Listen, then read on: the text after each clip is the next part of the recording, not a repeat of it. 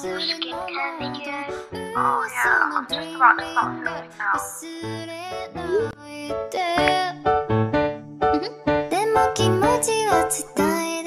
Good morning everyone. As you can see, I'm just starting off by putting all my hair back with this really cute hairband. I'm actually filming in my downstairs bathroom because I didn't want to take loads of time filming in my family bathroom.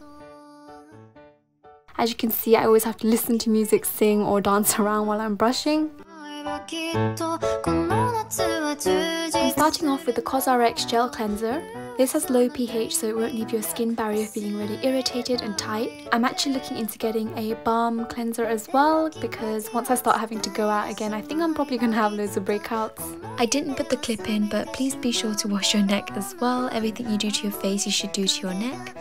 After washing my face, I just let the water soak in instead of using a towel. I love the way she moves, yeah, when she's watering our garden with her. I use my essence on damp skin because it helps the skin absorb the product in better. I mainly use this for hyperpigmentation, scars and moisture. This essence is really lightweight and it makes my skin feel really moisturized. Remember to be really gentle with your skin. I always pat the product in, I don't drag it really harshly. Next, I'm just using my cream. After using this cream, I found that my skin didn't feel as dry anymore when I had nothing on it, whereas before I would always want to keep packing on moisturizer.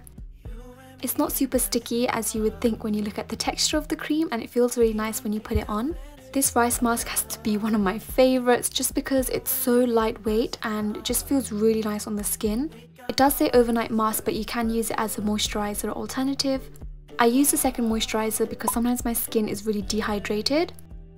Guys, if you have warmer skin tone like me, you struggle with white cast and you have oily combination skin, then this is the sun cream for you. I have been using this for years now, ever since my sister recommended it. It's super lightweight and as you saw, it's quite liquidy in consistency, so it absorbs right into the skin.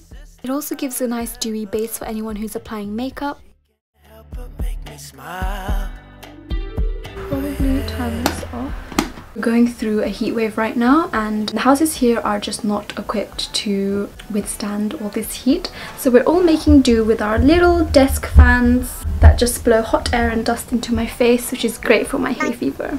All these products that I've been using so far have been products that I only started using during quarantine because I thought to myself, if I get loads of breakouts, then quarantine is probably the best time to do it because no one will see me. If you'd like to see a nighttime version of this routine, because I do use some extra products in the evening which I don't use in the morning, then do let me know in the comments below. I'd be happy to do that. Have a good morning, afternoon, evening, whatever time zone you're in, and I shall see you in my next video.